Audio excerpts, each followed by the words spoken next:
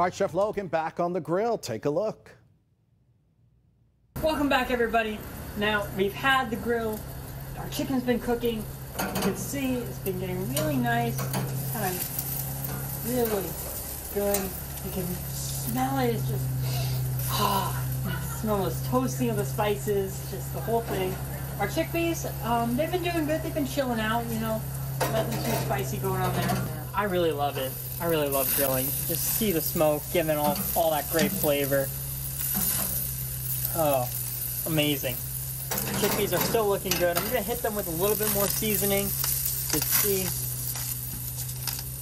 Gonna give them a little bit more seasoning, give the chicken a little bit more seasoning, you know. Our side's looking phenomenal. Our chicken looking good. These are just some sweet peppers I got in a bag. They're really delicious. You can just throw them on the grill there. Just really quick, I'm putting them on right about now because I don't want them to get too mushy.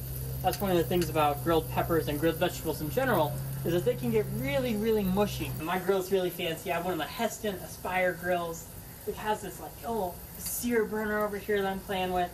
This is the first time cooking on it, so I'm really hyped. And don't really be afraid to put anything on the top rack. It is going to be very hot, but I'm just keeping it up there to stay warm, because I really do not like cold, squishy grilled vegetables. That's just terrible. Anyway. Oh.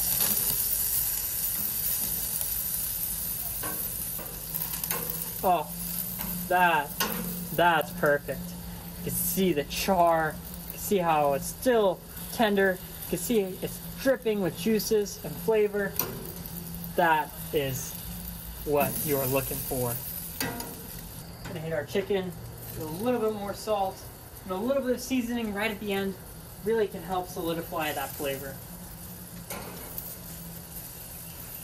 I'm going to take this piece. Oh. No worries, it's grilling. Everything's good. And I'm going to take our pepper, plate it up here. Get a little quick flash on there. And then I'm going to hit it with a little bit of herbs. Now I have a little tower of herbs over here. And this is a great time to add a little bit of cilantro to it. Really adds amazing flavor. Boom. It's just phenomenal. Amazing. This is what I live for as a chef and as a grill master. I hope you enjoyed cooking with me and have some amazing time cooking with your family. I'll catch you on the flip side. Bye.